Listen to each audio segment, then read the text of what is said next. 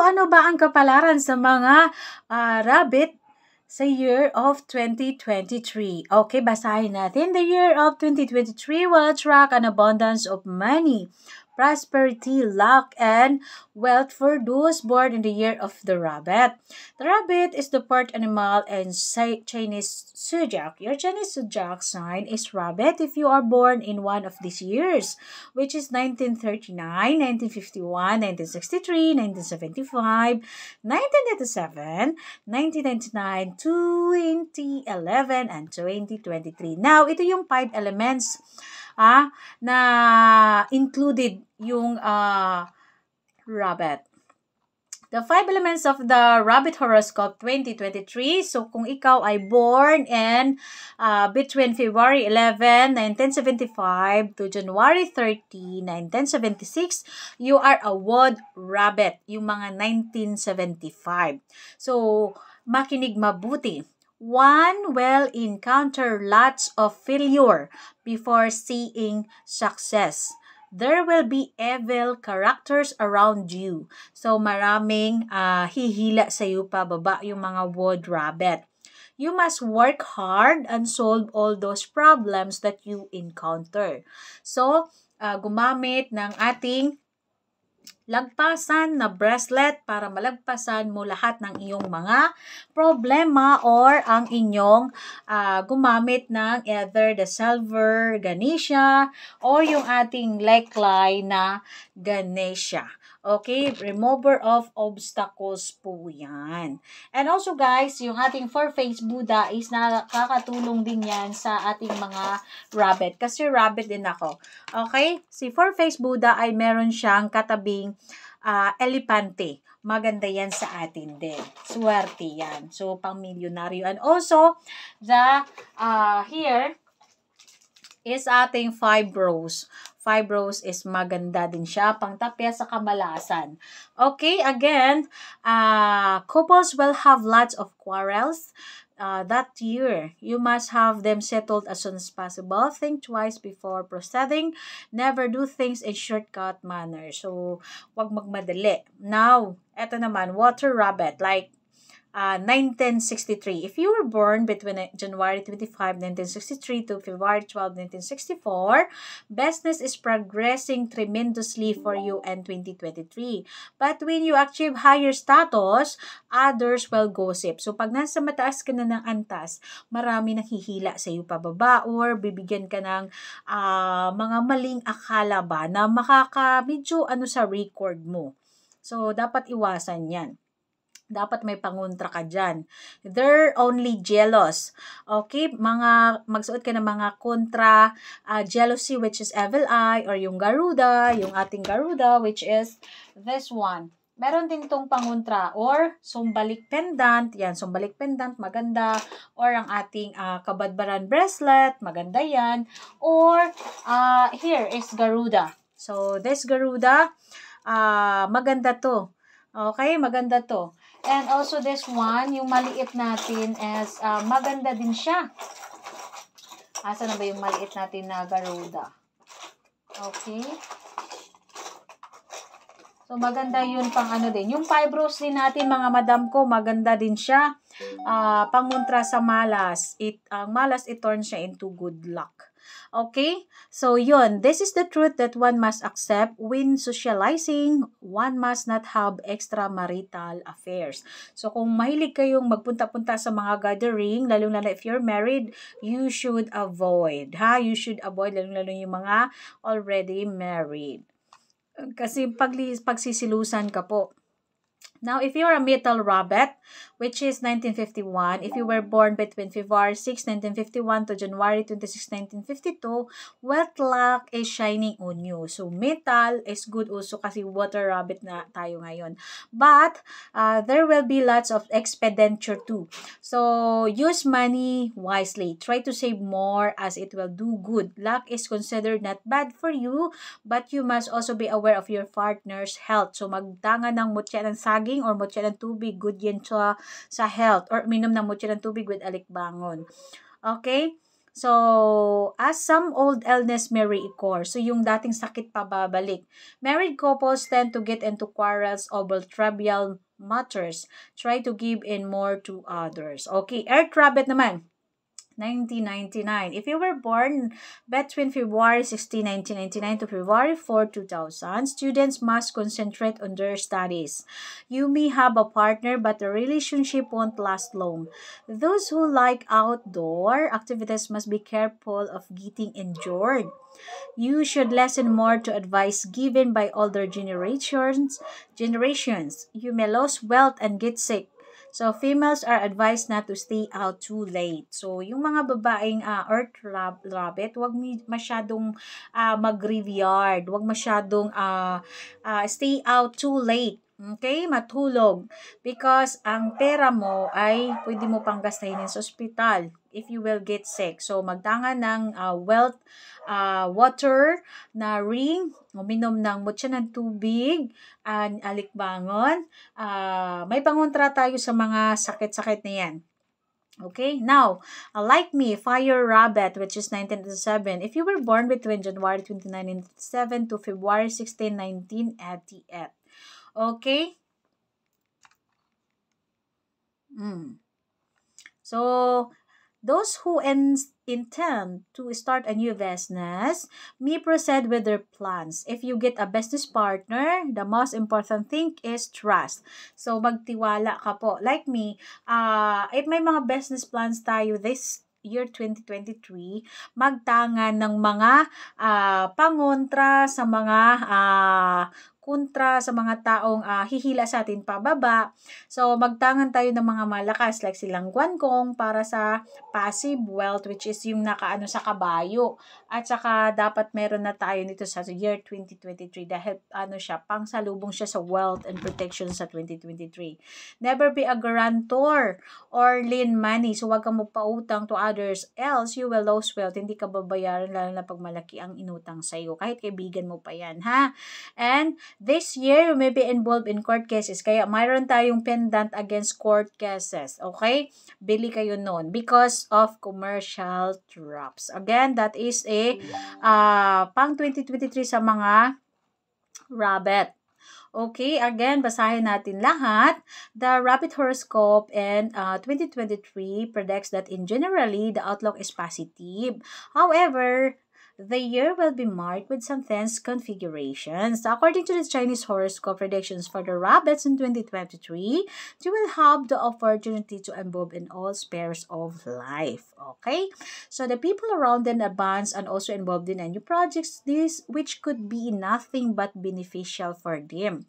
Even if they have a lot of achievements, nothing satisfies them anymore and they want more and more.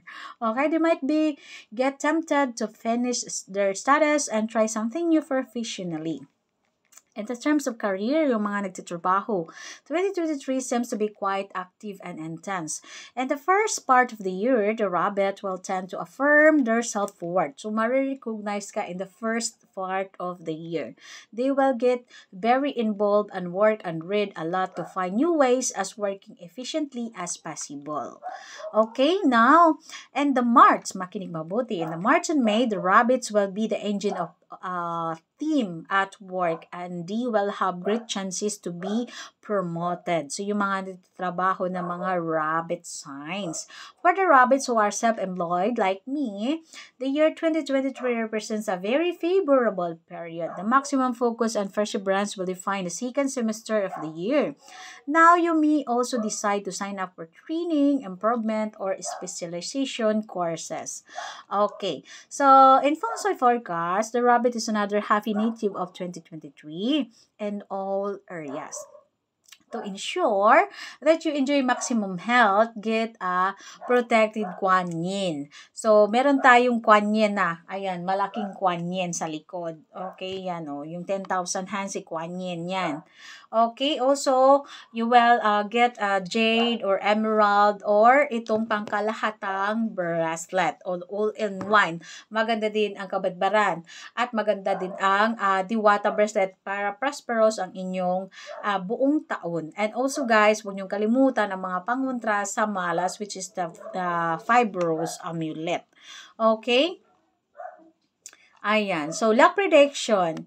So, recently, one has been worrying unnecessarily over one's career because of job security in the present employment. Rest assured, one will be able to find another job within a short spell if one is ever made redundant. As long as one continues to work diligently and stands up to any challenges encountered, kung ikaw naman ay makakatagal sa iyong work ngayon, then one's future will be right. So, makakalagpasan mo ang mga lahat ng pagsubok and there is promotion ahead. So, like the popular saying, help oneself and one will be saved. So, kung tulungan mo yung sarili, lalong na may mga panguntra ka, ay naku, okay ang 2023 mo. Now, lucky numbers is 4 and 9. Lucky colors, blue, pink, and yellow. Lucky direction is east, southeast, and south. Doon naman tayo sa love. Okay, makinig mabuti.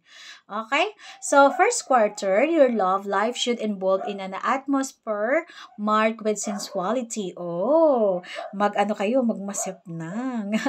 Whether it's an increase, amulet, no? Amulet yan. Yung mga pang-amulet natin na like yung ating enchanted mess, yung mga panggayuma o pang-love. Whether it's an increase in passion for your mate, or an attraction to a new lover, you'll get stirred quite easily. Try to live in the present moment as intensely as possible without being too enthusiastic about the future. This would be an appropriate attitude. Okay, first quarter yan. Second quarter, heart-wise, the stars will lavish their favors on you. Your charisma and persuasiveness will be enhanced. Oh, charisma, ha? May mga amulet tayo para sa charisma. Mag-PM lamang. Now, if you already found your sister soul, there will be a period favorable to tender projects. And let single folks be reassured they will find a precious heart soon. And that love at first sight is quite possible, especially in your professional sphere. So sa third quarter, you'll dream of novelty and change. In other words, you'll want things to involve in a bit in your amorous life. And if your mate doesn't preserve this attitude of yours, or she may have to cope with a delicate situation. Single folks, yung mga single dyan, you'll tend to embark on many love stories. Nako, marami kayong maging jowa. But a decisive encounter will befall you without warning and can transform your conception of love. Okay, fourth quarter. You'll expect much from your mate. This may cause some problems in your love life o dun magsisimula. Try to be more realistic and do not demand too much from your beloved one. On the contrary, be ready to recognize his or her positive qualities. You'll be quite satisfied to have your sweet one by your side during the moments with you have the impression that no one understands you. Yung mga single na dyan, if you have agreeable encounter this time, do not commit yourselves too quickly. However, beneficial changes should take place soon. So, wag padalos-dalos kung mga heartbroken. Okay? Ano na ba? So, yung money and finance natin, yung kaperahan, this looking for a big fat bonus.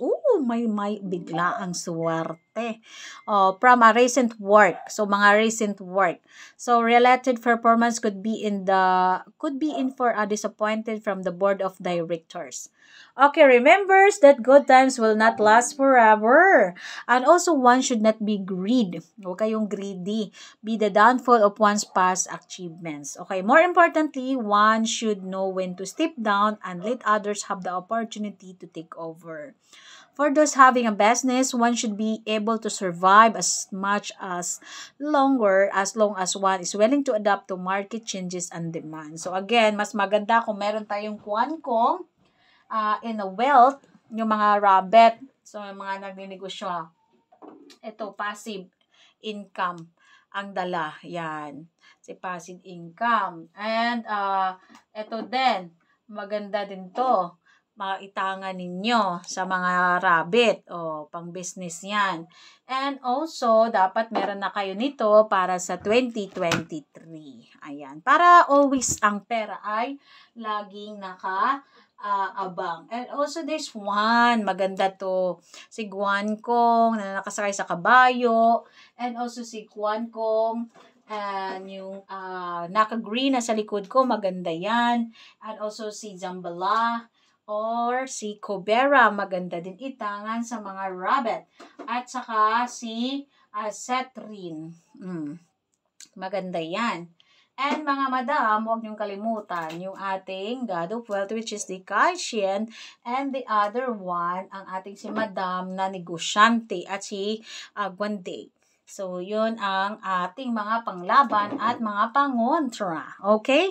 So, again, ito yung ating pangmalakasang wealth activator. Pati yung ating mga amulet na para sa, lalong-lalo na sinangkwak. Okay? Yung amulet ko yan. Sinangkwak. Sinangkwak, yun. Maganda yan. Sa health naman, for those that love running about in the open and enjoying the career-free lifestyle, please be careful of extra and dangerous sporting activities o wag masyadong involved. One might have been lucky many times in the past but not forever. On the other hand, for those who not indulge enough in any exercise, one is advised to take up some basic form of exercise. Wag masyadong wag masyadong grabe ng paggabi yung oras. So, 30 minutes is okay before it's too late. So, wag masyadong harsh sa pag-exercise, ha? Again, ito yung horoscope or ang ating prediction sa year of 2023 sa Rabbit. Okay? So,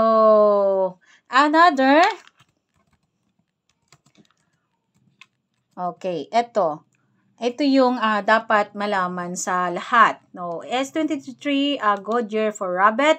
According to the Rabbit Chinese Horoscope 2023 and 2023, the stars are aligned in your favor in terms of career. So, kung mag-work kayo, dear Rabbit, your career will see an upward surge.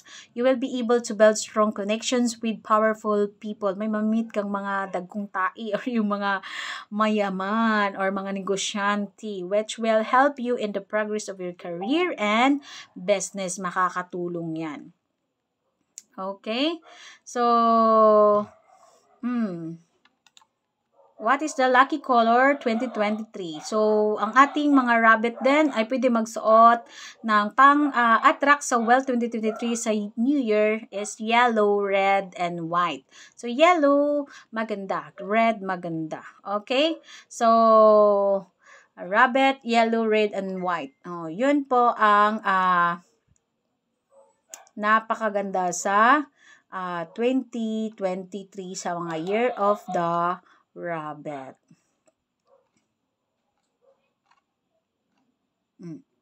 Yan po ang ating abangan. So again, ang pinakamaswerte po sa 2023 is yung goat, yung pig, yung dog.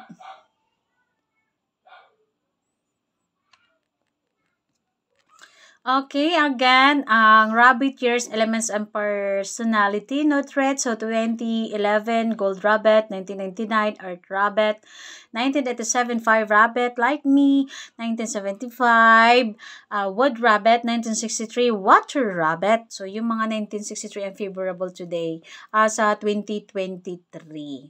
Okay? So, yun po. Ang mga rabbit elements, which is wood, yung mga, yung wood. So, which is 1975. Quick-witted, clever, screwed at heart. Yung fire rabbit, like me, smart kami, flexible, broad-minded, unique views. Magandang pananaw. Oh, which is good. Yung mga earth rabbit, which is 1999. Straightforward. Straightforward talaga. Ambitious. That's good. Frank. Frankly speaking. Maprank ka. Hardworking. Wow. And yung mga gold rabbit, which is 2011. Enthusiastic, kind-hearted, conservative. Yung mga water rabbit, which is 1963. Gentle, adaptive, weak mindset, and principle. Weak mindset kayo and principles. Okay? Rabbits lucky and unlucky aspect. So, lucky numbers 6, 4, and 3. Lucky colors, purple, blue, pink, and red. Lucky dates natin is 29, 27, 26 of its Chinese lunar month. Lucky directions, northwest, east, and south. Lucky flowers natin, jasmine and plantain lily. Lucky months, 11th, 8th, 4th, and 1st Chinese lunar months. So, yung mga malas-malas natin na numero is 8, 7, and 1. Unlucky colors, malas na kulay kung suotin, white, dark, yellow, and dark brown. So, bawal tayo magkortina and bedsheet dyan, ha? Unlucky direction, hindi favorable sa atin, southwest, west, and north. O, ayan.